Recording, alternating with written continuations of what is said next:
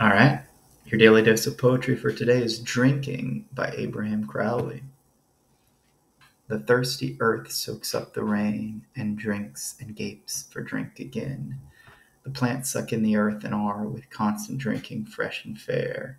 The sea itself, which one would think should have but little need of drink, drinks 10,000 rivers up, so filled that they o'erflow their cup.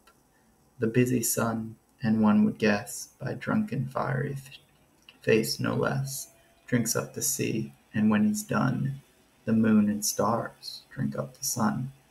They drink and dance by their own light, they drink and revel all the night.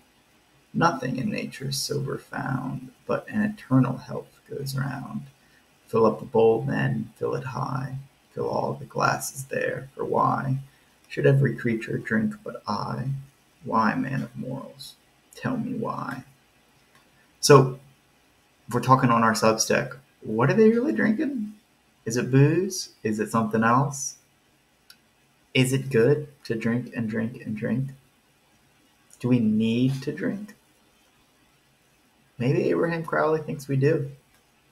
So check it out. From Beauty to Truth at Substack. See y'all later.